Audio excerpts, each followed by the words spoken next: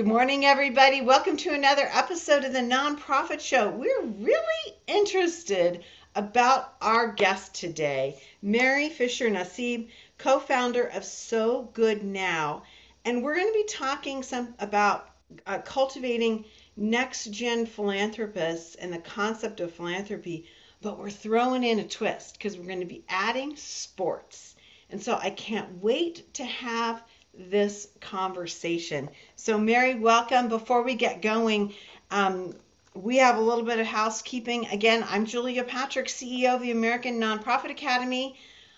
I can't believe that my co host, Jarrett Ransom, is not here today because sports transformed her life. She played collegiate level soccer and then women's soccer all throughout her life in a travel team. And she's going to be so bummed that she was not able, Mary, to have this conversation. We miss you, Jarrett. Oh man, we really do. And truth be told, she's having like an old soccer injury taken care of this week. So she had to have some foot surgery. Feel better.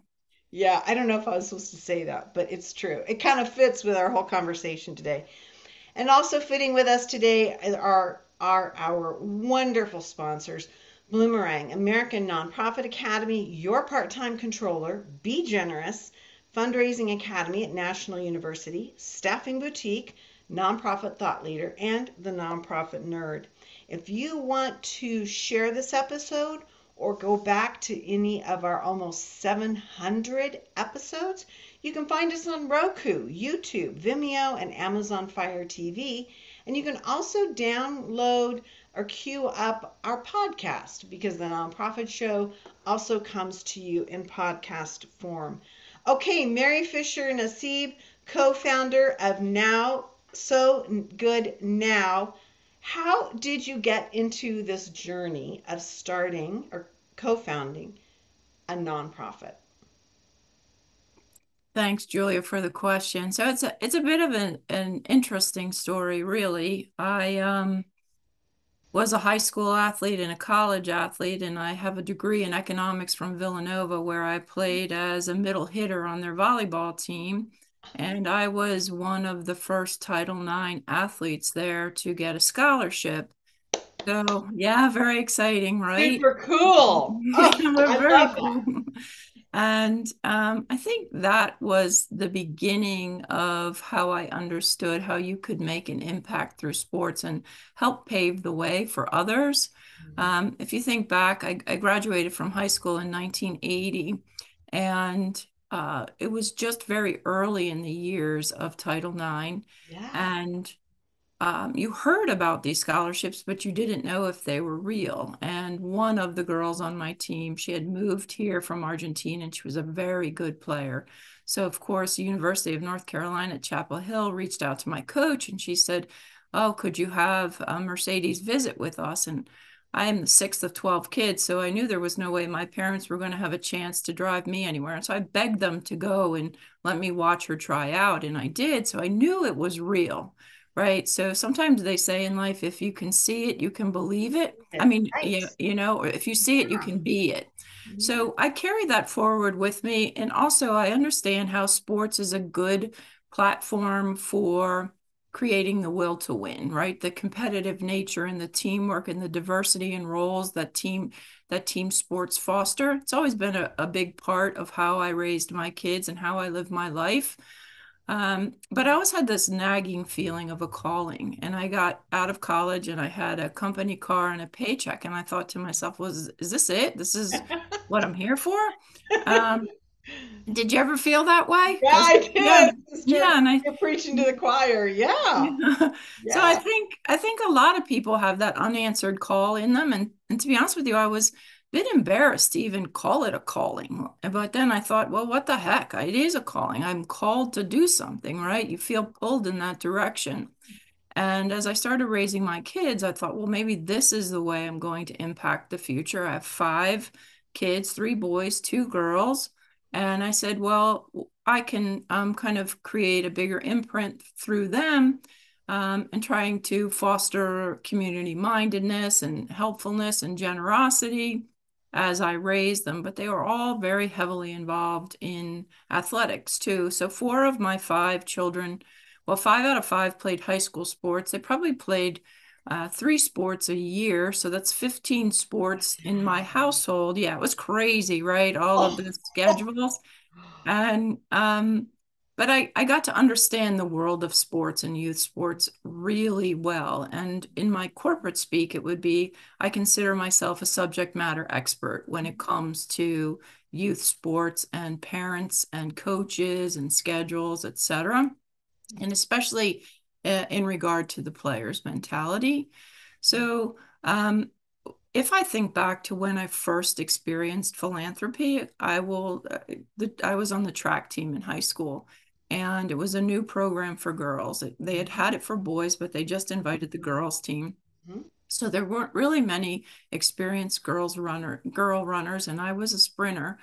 And I had, in those days, you had one pair of sneakers and it went for all Okay. sports, volleyball, That's basketball, right. right? You That's didn't have right. more than one.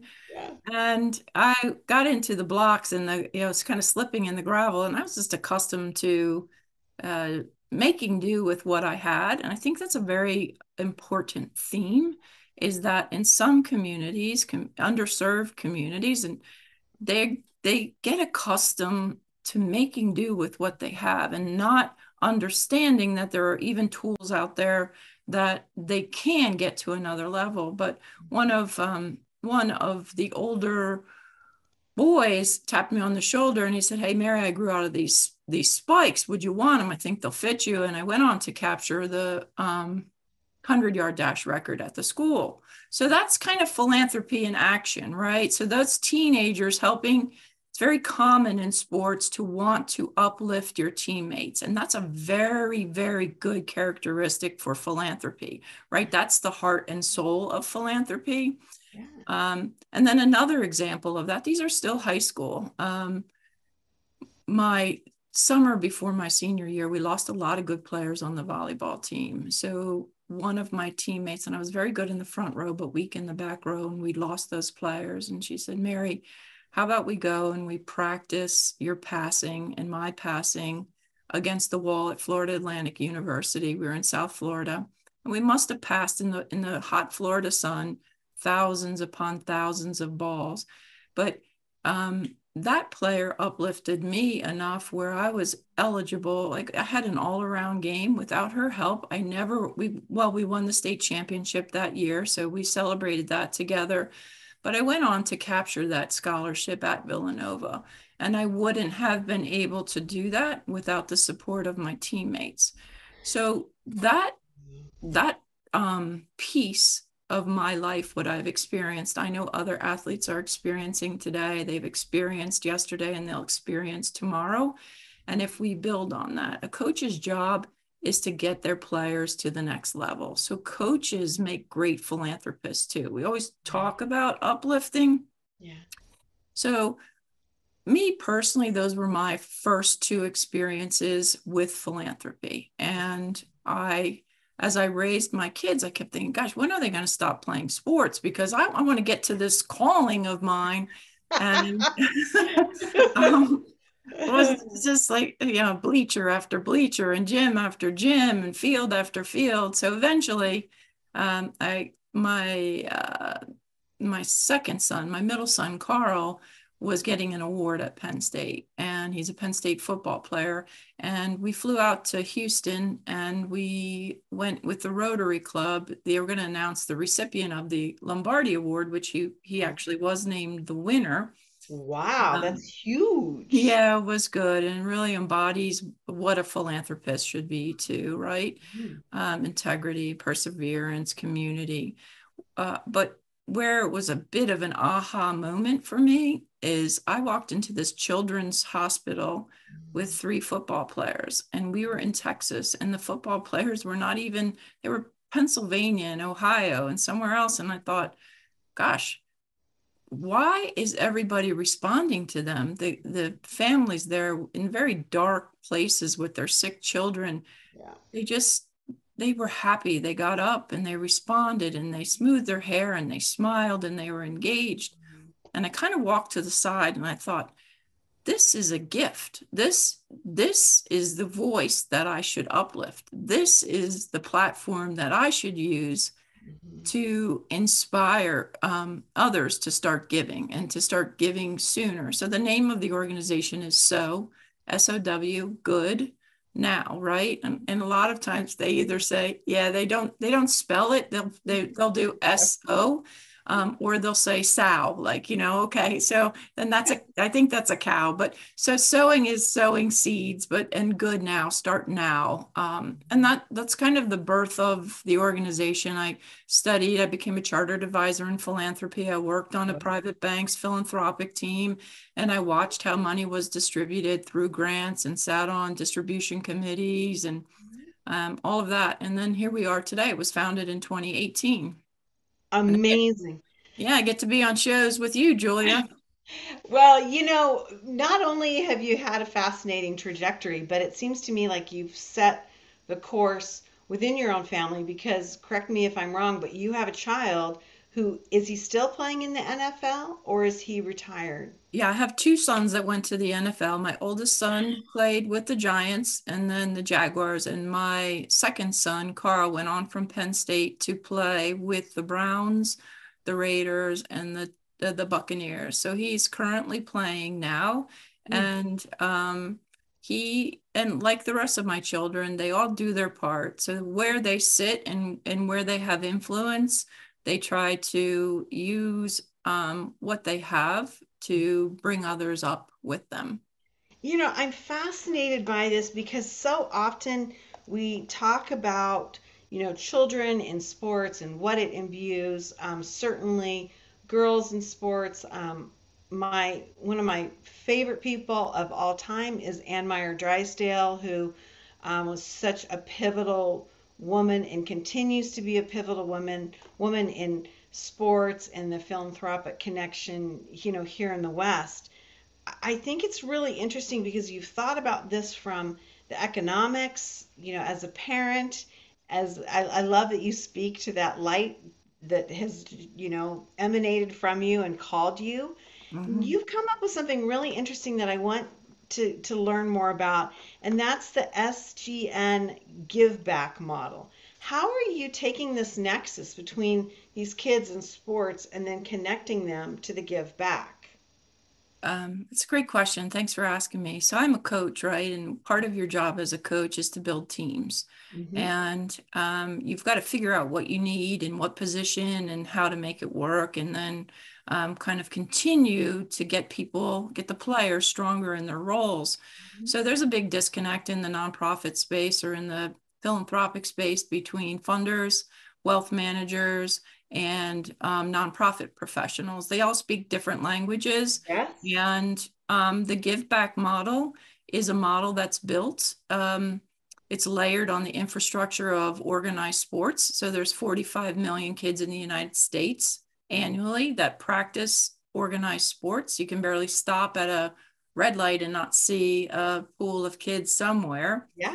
So Wow, that like blows my mind. yeah. So given, everybody talks, well, what's your distribution model? What's your distribution model? And one thing I learned in the financial services world where I had a quota of $32 million a month to bring in new assets. It's a lot of money, a lot of conversations to bring in. And the magic behind it is that you meet them where they are, right? You understand where they are. Right? So if you think about my expertise in the 15 teams a year and being an athlete and being a coach, how does this help me be a specialist in building this now with philanthropic training and education and study?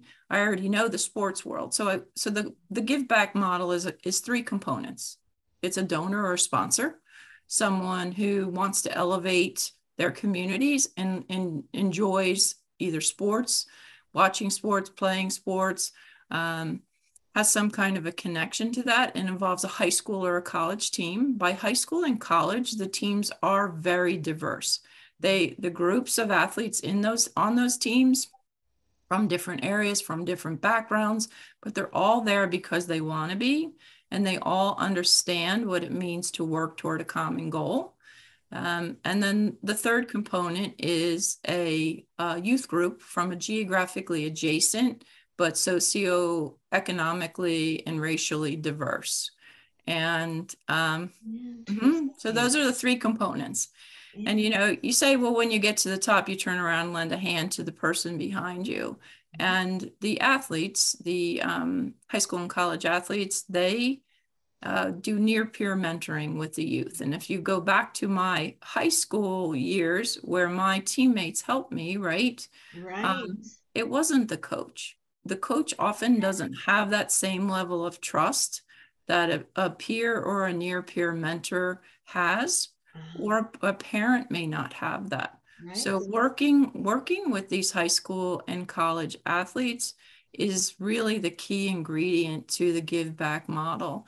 And then we take them and we guide them, coach them, educate them in areas of how to be a good volunteer, what is philanthropy, what are your unique gifts, how can we collectively address these issues, what causes are important to you, what drives you to want to give back, and we pour that into the community through these give back models. It's just fascinating because I would say, I mean, I work with a lot of sports groups that have charitable arms, right? And it's fascinating because I never really came up with the nexus until you said something so powerful, and that is the coach to the player. I do see players stepping up, whether they're, donating cash or resources, old equipment, some of their swag. I mean, it comes from this level. And so I'm so interested in this connection between sports and philanthropy because in my mind it only has been successful or can occur with that professional player. But what I hear you saying is don't think of it that way. I mean, it's the high school track boy that gave you his cleats. It's such an interesting thing to think we can go down further and I guess start younger, if you will. Yes, I agree. So if you do start younger, so think about we did a golf give back on Saturday with the Westchester University golf teams, men's and women's, and with a youth group from Coatesville, Pennsylvania, from the Bridge Academy. And you know, their opportunity to influence those kids in that area. We talk about proximity. Those high school and college players are such huge role models, but they're also very close to where we want to serve. Hmm. Now, 98% of NCAA athletes, right? NCAA athletes, they do not go professionally, Sure. right?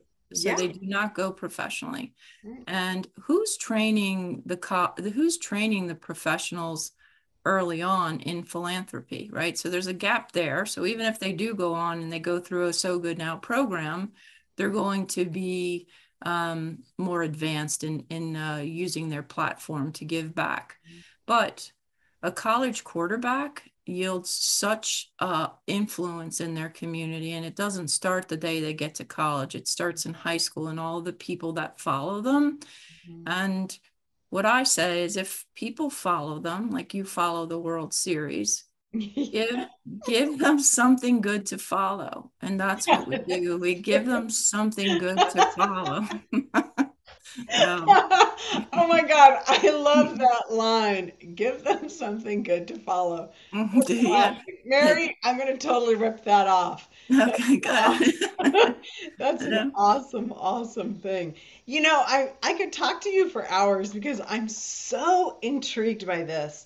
I mean, if you came into my office, I have the Title IX stamps that I use, those beautiful stamps, and they go out on everything. I Mm-hmm. so I've been able to kind of sense this, but I've never been able to have someone like you articulate this and draw the nexus between all this, especially outside of that super rarefied professional sports world. And I watch college sports and I see those ads from the NCAA that reminds us continuously less than 2% go on to be professional athletes. They go on these athletes go on to be in the workforce and leaders Hmm. because of their sports. So I've got to kind of ask this question.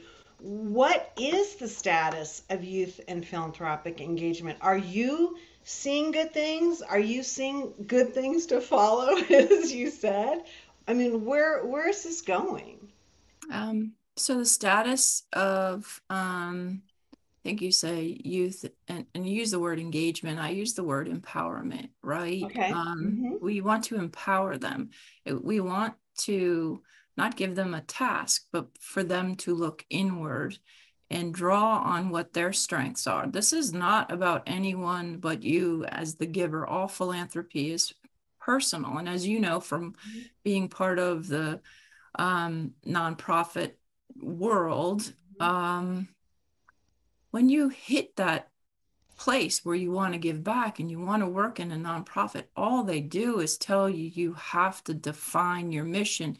You cannot, you have to really narrow it down. You have to have a laser focus. Yeah, yeah. But where's the room for people to try on these kids to try on the different sports before they get to that? We have all these corporate social responsibilities and things and initiatives at the career level, but where's the minor leagues for these employees? And that's where we sit, right? And so 96% of C-suite females are former high school or college athletes. So why wouldn't we make them proficient in philanthropy? So currently, if you think about it, there are only about 525 youth philanthropy organizations in the United States. It's a very, very small number. And you contrast that with 45 million in organized sports. And, research shows, especially out of the Sillerman Center in the Boston area, they say youth philanthropy is good for youth. Yes, great, obviously. It's good for communities. Absolutely gets them engaged. They're volunteering, they're connecting. But here's where I get excited. And Julie, here's where I would love to talk more about you. It is good for the philanthropic sector.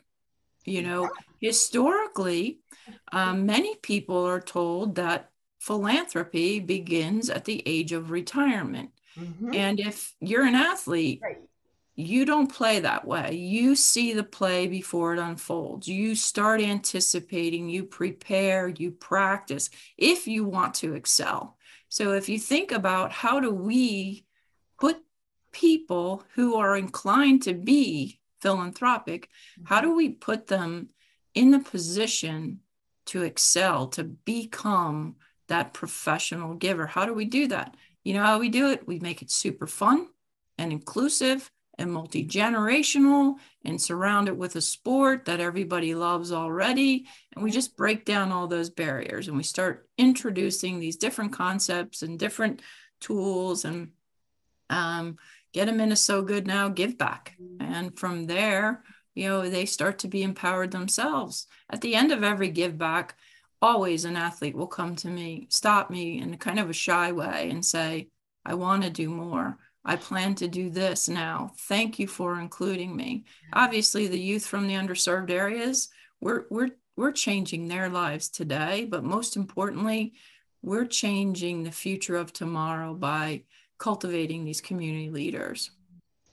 Wow, I am so crazy inspired by all these things that you've Thanks, said. Julie. I really am. I'm so intrigued because uh, I could, my head is like spinning a million miles a minute. All right, shoot. What questions do you have? Well, I'm like fascinated by the mentality of the athlete and how you're driven and how you're, everything from your biology to the process and how this connects into philanthropy is something that really needs to be studied and looked at because organized sports, I mean, you could add the word organized philanthropy, right? I mean, we see organized philanthropy achieving, and sometimes, frankly, their missions aren't great. But if they're organized and they have that team mentality and that playbook, they achieve great things. And then you look at these other nonprofits and you think, oh my God, they're doing the work of the angels, but they just can't get it. They can't be as successful as other organizations. And for the first time, I'm seeing how important this athletic mind, if you will, Hmm. could change some of these things. It's really a light bulb moment for me, Mary. It's fascinating. Well, thank Absolutely you. And I fascinating. also want you to think about this, right? So, one of if you read about how to start a youth philanthropy program, Mhm. the first two steps are get a diverse group and have them meet regularly. Yeah. So that part is already done. Yeah. But Yeah. currently, and this is real, high school and college athletes, they don't have any time. Time's the biggest barrier. So they are already excluded Mhm. from engaging in a lot of the activities on campus. The teams do a great job of getting them here and there, Mhm. and kind of making the facility in a big ta-da kind of a moment. Here we're doing this one and that one. And there are some schools that do a really good job, and that's um, essential and so important. But we can do more. We can create more space by meeting the athletes where they are. And that's why our model is so important, because we don't do big events. We Mhm. keep them one-on-one. They're intimate, and it's about education, and it's about transforming yourself and understanding so that you're not my age driving down the highway saying, I think I'm called to do something. So, um, I and, love it. yeah, that's pretty good. I love it. I think this has been riveting. You You're and I, kind. Thank no, you. no, it's been riveting. You and I are the same age. Yeah. So all of these things that you've talked about, I could see myself in that phase of life. It's very interesting. Check Mhm. out sow-good-now.org. They have a beautiful website, really interesting information, and you can learn more and more about their process and what they do.